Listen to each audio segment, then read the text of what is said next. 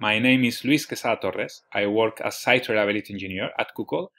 As site reliability engineers, we often work on large-scale systems, some of which rely on algorithms to reach consensus, so that changes to a certain entity are eventually perceived by the distributed fleet in a certain order consistently. One of these algorithms is the Paxos algorithm, which is what I'm going to talk about today. First, I will present what is the Paxos algorithm and why we need it. Then I will introduce the Paxos algorithm itself. And finally, I will discuss a practical case, which is a distributed storage system based on Paxos. What is Paxos? Paxos is a family of distributed algorithms used to reach consensus.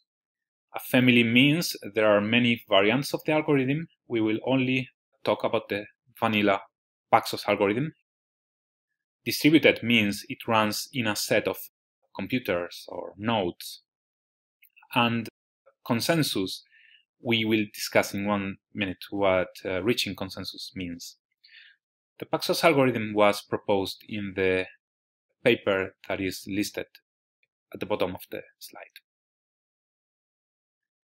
What is to reach consensus with Paxos? Imagine you are together with some friends and you want to agree on what to do this afternoon. You really don't care about exactly what you do, you want to do something together. So someone could start by proposing going to the cinema. Someone else could back it up, like, okay, let's go to the cinema. In the meanwhile, someone that hasn't been listening may propose something different, like, why don't we go have dinner? And even some other people may agree with them and say, yeah, I am in, let's go have dinner. Eventually, in order to reach consensus, some of these people will have to change their mind. In this case, let's say someone switches from going to the cinema to going have dinner. And eventually the last person will go for that too, like, fine, let's go have dinner. Consensus is agreeing on one result.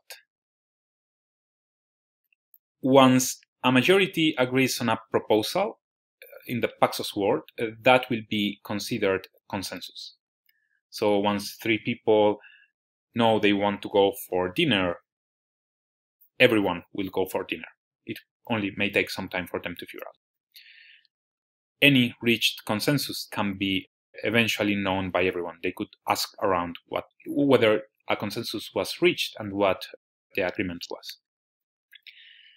In Paxos, the involved parties want to agree on any result, not on their proposal, so they will contribute towards reaching consensus. And finally, communication channels may be faulty. That is, messages can get lost. In this case, you observe that someone wasn't listening, they proposed a different thing to do. In the end, an agreement was reached. Why do systems need to reach consensus? Imagine you have this workstation at your home, you write a server, you make it public, you start getting visits from people, and it's kind of becoming a success. So more and more people are using it, and at some point your computer is too slow, you're running out of resources, so you upgrade the RAM, upgrade the CPU, and it happens again. It's still more and more people using it. You upgrade it again. But that has a limit. You can't have an infinitely powerful and scalable single computer. You have to go for something different. You either go for a leader-replica schema in which one node is the leader and the other nodes are replicas. And whenever someone wants to propose writing a value, they would talk to the leader, and the leader would serialize the different proposals and send them to all the replicas. All the data would be written in all these nodes. Or you go for a peer-to-peer schema in which all nodes are the same and behave the same. And whenever they want to propose a new value, they send the proposals to each other to agree on what is the next proposal to be accepted, to be performed by everyone, so that everything is applied in the same order everywhere, eventually. In the first case, if the leader becomes unavailable, nodes must reach consensus to elect a new one. Otherwise, the whole system would be stalled. In the second one, the nodes must reach consensus continuously so as to guarantee consistency, so that operations are applied in the same order everywhere. In both cases, you need to reach consensus. That said, let's move on to some Paxos basics. Paxos defines three roles: proposers who propose values to reach consensus on, acceptors who contribute to reaching the consensus itself, and learners who learn the agreed upon value. They can be later queried for what the consensus value was. In practice, Paxos nodes can take multiple roles, even all of them. So a single node, a single server can send proposals to other nodes. They can contribute to reaching consensus, and they learn the final agreed upon value so that you can query them for it later. Paxos nodes must know how many acceptors a majority is. This is important because of a property, which is two majorities will always overlap in at least one node. We will see these being needed several times through the algorithm in order to guarantee a set of properties. Paxos nodes must be persistent. So even though the communication channels may be faulty, the Paxos nodes cannot forget what they accepted. There are variants of Paxos that can deal with that, but vanilla Paxos won't. A Paxos run aims at reaching a single consensus. This is usually a source of confusion, so you can only agree on one value. Once a consensus has been reached on a certain value, it won't progress to any other consensus, any other different value. Which means, if you want a value to mutate over time, a different Paxos run must happen. We will see this in depth in the practical case by the end of the presentation. Now we can move to introducing the actual Paxos algorithm. Let's say we have a proposer and 3 acceptors. So the majority of acceptors would be 2. And let's say the proposer wants to propose a certain value. It will send a prepare ID message to a majority or all of the acceptors. The ID must be unique. Could be, for example, the timestamp in nanoseconds slotted by the proposer, so that proposer number 1 can choose IDs 1, 3, 5, and so on, and proposer 2 can choose IDs 2, 4, 6, etc. The point is that no ID is used twice ever. In the case of a timeout, the proposer will retry with a new, higher ID. So this proposer wants to propose a certain value. It sends prepare 5 to all the acceptors. Now, whenever an acceptor receives a prepare message for a certain ID, it checks if it promised to ignore requests with this ID. If it did promise, it will ignore them. If it didn't promise, it promises to ignore any request lower than that ID. It will reply with promise ID. You can observe there's an interrogation mark in there. I will have to add something here in the future. This acceptor got a prepare 5 message and will reply a promise 5 message to the proposer. Once a majority of acceptors promise, no ID lower than that ID can make it through. So if you get a majority of promise 5, there's no way a majority of acceptors will promise 4 because the two majorities would overlap. A majority of them would ignore the request with ID 4. Whenever proposers get a majority of promise messages for a specific ID, it will send accept request with that ID and the value to a majority or all of the acceptors. For now, let's say the proposer will pick any value it wants. So whatever they wanted to propose at the beginning of the Paxos run. In this case, this proposer gets a majority of promise 5 messages and it sends accept request 5 cat to all the acceptors. If an acceptor receives an accept request message for a certain ID and value, they check, did it promise to ignore requests with this ID? If they promised, and please note this is the promise that we talked about before, if they promised, they ignore it. This request won't make it through this acceptor. If they didn't promise, they send accept with that ID and that value, and we'll also send it to all the learners. So these acceptors that get accept request 5 cat, they didn't promise to ignore requests 5, they promised to ignore anything lower than 5. They send accept 5 cat to the proposer and to all the learners. If a majority of acceptors accept a certain ID and value, consensus is reached. That means consensus is and will always be on value, not necessarily the ID. The ID is some Paxos internal artifact that doesn't show up outside of Paxos. So let's assume that a majority of acceptors replied accept 5 cat. The consensus has been reached on cat. And then the proposers or learners get accept messages for ID and value. If a proposer or a learner gets a majority of accept messages for a certain ID, they know that consensus has been reached on that value, not on the ID. Again, the ID may change. So if the proposer gets 2 accept 5 cat, it knows that its proposal made it to consensus. And the learners can figure out the value the same way. There are 3 milestones that always happen sequentially in a Paxos run. We'll mark them with stars in the slide. First, a majority of acceptors promise on a certain ID, so no ID lower than that can make it through ever. Second, a majority of acceptors accept a certain ID and value. Consensus is reached on that value. And third, whenever a proposer or learner gets a majority of accept messages for a certain ID, they know that the consensus has been reached on the value. And now, let's see the couple of cases that we are missing. Let's introduce a second proposer who is unaware of any consensus and wants to propose something different.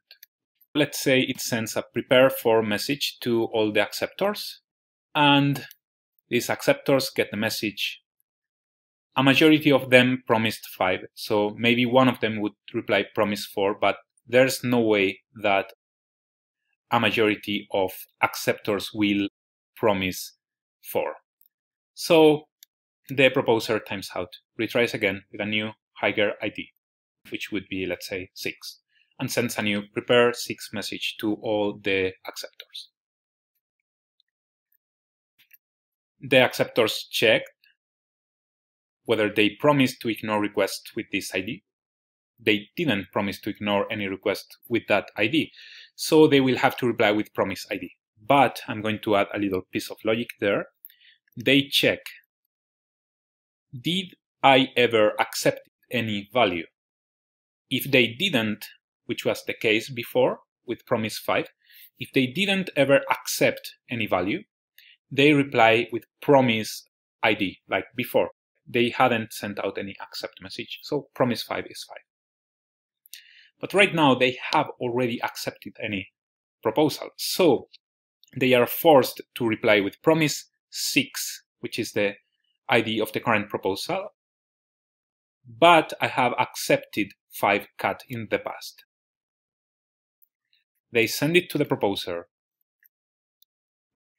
and the proposer gets a majority of promise messages for ID 6. Before we said it would pick any value it wanted, but let's complete that with some extra piece of logic. It checks if it has got any already accepted value from promises, so any piggybacked value. if they hadn't got any value, they could pick any value they wanted, like anything. But given that they got a piggybacked value, they are forced to pick the value with the highest accepted ID that they got. In this case, it was 5 cat. So they are forced to send accept request 6, which is this new proposal ID, but the piggybacked value, which was cat. The rest is the same. Acceptors receive accept request messages for this ID and value. They didn't promise to ignore it, so they send accept 6 cat to the proposer and the learners. The proposer, the learners, get these accept messages and figure out what the consensus was. This is the whole Paxos algorithm. Let's review some of the key points here in a little bit more detail. So first of all, let's talk about majority of promises. Let's say we have 2 proposers and we have 3 acceptors. Proposer 1 sends a prepare 5 message to the 3 acceptors and even gets 1 promise already. In the meanwhile, proposer 2 sends a prepare 4 message to the 3 acceptors, which, please note, can get there in a different order because the different nodes may be located in different places. The latencies may be different. At the point proposer 1 gets a promise 5, it has got a majority of promises. That means no IDs lower than that can make it through. The prepare for message will be ignored by acceptor 1, will be ignored by acceptor 2, even though it is possible that proposer 2 gets a promise message from a different acceptor just due to latency. Proposer 1 can continue with accept request 5, whatever value they want to propose, but request 4 will never make it through. Indeed, you may have observed that these may cause contention. For example, proposer 1 may send a prepare 5 message to a majority of acceptors who may promise on it. Proposer 2, in the meanwhile, sends a prepare 6 message and gets a majority of promises too. That means request number 5 will never make it through. It will be ignored by at least a majority of acceptors. So maybe proposer 1 times out and retries with a new higher ID, like prepare 7, gets a majority of promises, which steps over the proposal with ID 6 from proposer 2, which will be ignored by a majority of nodes. So proposer 2 may want to retry with a higher ID. Several proposals on the same Paxos run can cause hotspots that yield contention. It can really stall the Paxos run. A potential solution is to set an exponential backoff in place so that in the case this is happening, the exponential backoff will leave enough time for any of the proposals to go through entirely. At some point after some iterations on the exponential backoff, maybe a prepare 8 will get the promise 8, proposer 1 will be waiting because of the backoff, and proposer 2 will have enough time to send an accept request and get it accepted, at which point consensus has been reached and the Paxos run is over. The other case is a majority of accepts. So let's say proposer 1 sends prepare 5, gets a majority of promises, sends accept request 5 cat, gets a majority of accepts, and at that point consensus has been reached and is that value, cat. No accept requests with lower ID will be accepted by a majority, because that would require a majority of promises for the lower ID, but we got it for the higher one, so they would ignore the lower one. Also, no accept requests with higher ID and a different value will be accepted by a majority, because at least an acceptor will piggyback this ID and value in their promise, which will propagate to the accept request. So while you can still have higher IDs, they will be on the same value. In this case, let's say proposer 2 sends prepare 6 message to a majority of acceptors. It is guaranteed that at least one of them will piggyback the accepted 5 cat in their promise, which means proposer 2 can only send an accept request 6, their ID, but value cat, which will be or can be accepted. And this is actually how proposers and learners can learn about Paxos consensus if they missed a majority of accept messages in the past. A proposer will try to propose a value, and the acceptors will piggyback the consensus value, and the proposer will have to propose it and will get it accepted. Finally, let's briefly discuss a practical case, which is a distributed storage system based on the Paxos algorithm. This is a fictional storage system, which is an extreme simplification of some parts of Megastore. The original Megastore paper is listed at the bottom of the slide in case you want to check it. Let's say we have a user and we have a bank account for this user, and we have it replicated. We have replica A, replica B, and replica C. So they are in different places, and we want to have the balance for the bank account of the user. We discussed before that Paxos can only reach consensus on one value that will never mutate.